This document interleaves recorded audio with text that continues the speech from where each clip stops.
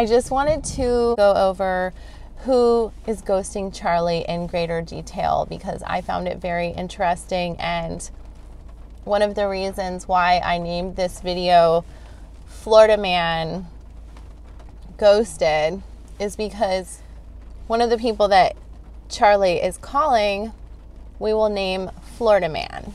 And this is a pattern that we've been noticing for a while, and don't want to name the person's name. This is an unknown person, but my mom called him Florida Man. She actually called him South Florida Man, but just kind of reminded me that Charlie is like typical Florida man, making stupid decisions.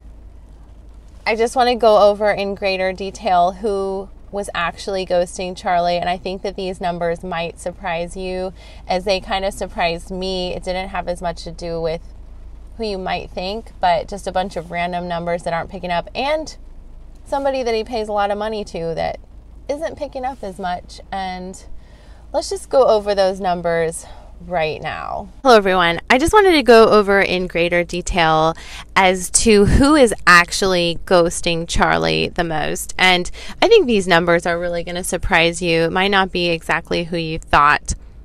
And some of these are actually unknown, so I can't exactly say who everyone is. Wasn't able to reverse Google search every number, but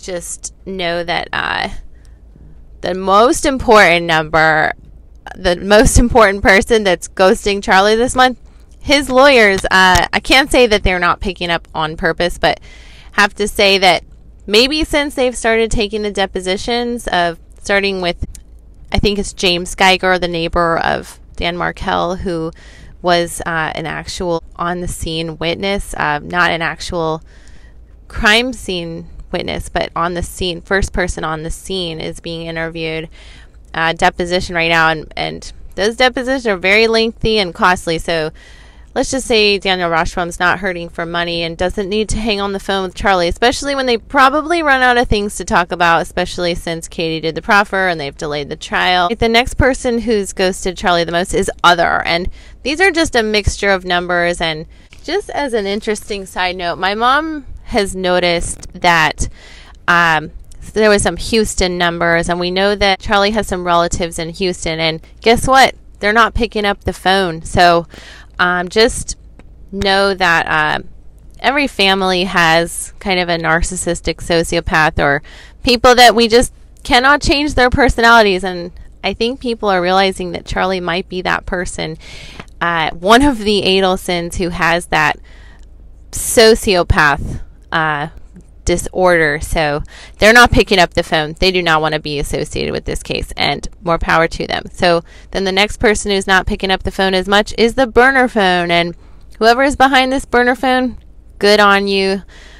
Sorry that you have to be associated with this case, and we hope and pray that any of the innocent people involved have a full and happy life despite all of this drama. All right, and then the next person ghosting Charlie the most is Donna. I cannot believe it, you guys. What on earth could she be doing? Oh, maybe Wendy's in the next room and she can't pick up the phone. Oh, darn. You know, Wendy, the key state witness, and with that great nifty immunity. And I'm assuming Wendy's probably in the room with the boys or whatever. Maybe she's just so busy planning her next trial. All right, so the next person not picking up the phone is this person I'm going to call Florida Man, and we know his name, but I'm not going to say it, but not sure who it is. Kind of like a common name, someone in South Florida, so we're going to call him South Florida Man, 8%. Don't know who this person is, cannot figure it out, but he's not picking up the phone. Maybe one of Charlie's friends from the past. And then the next person not picking up the phone are his brokers and the trade alerts. So, you know, maybe they're just feeling like he's not a good client. Maybe he's not paying them. Maybe money's a little tight these days. Go figure. You know, when you're on trial for a murder, money kind of is important to kind of save your butt, and he's probably running out of it. And then the next person at 1% who's ghosting Charlie is Janice. And I assume that there is some kind of like service that Janice is giving Charlie of therapy, and I'm assuming that that is probably the only reason that they still talk. Or some of you have speculated that they might have dated. You know, I'm like you guys, I don't know if we'll ever find out, but just stay tuned for more call logs. We'll see if these people hang on. And, you know, like I was saying, I've thought about not doing these anymore, but I'm finding too much information and finding it valuable. And I do these videos to kind of get this information out of my head for a trial and a case that I just think is so unfair to the Markel family, and my heart goes out to them, and I just want to help in some way. I just feel like I really feel for them, and I do this in my spare time. I have other day jobs, so don't worry about me. Anyway, so thank you so much for watching, and I'm probably doing this. I'm doing this as a breakout video. This is also in my other video, February log. So thank you so much for watching this part. All right, everyone, thank you so much for listening, and I guess I will include this part in the February calls because it does have to do with the February calls, and I will be maybe going into greater detail as to who is ghosting Charlie in the future, but it just seemed like a lot. It seemed like a culmination of a lot of things that had happened.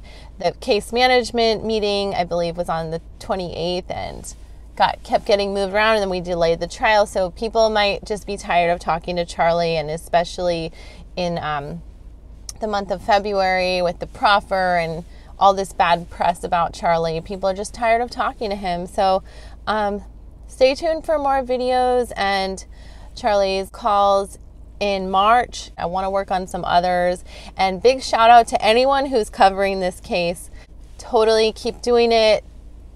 Content is great, even though there's not a lot of content. Shout out to anyone finding patterns and definitely wanting to watch more and more. And thank you guys for watching my channel. And as always, have a wonderful spring.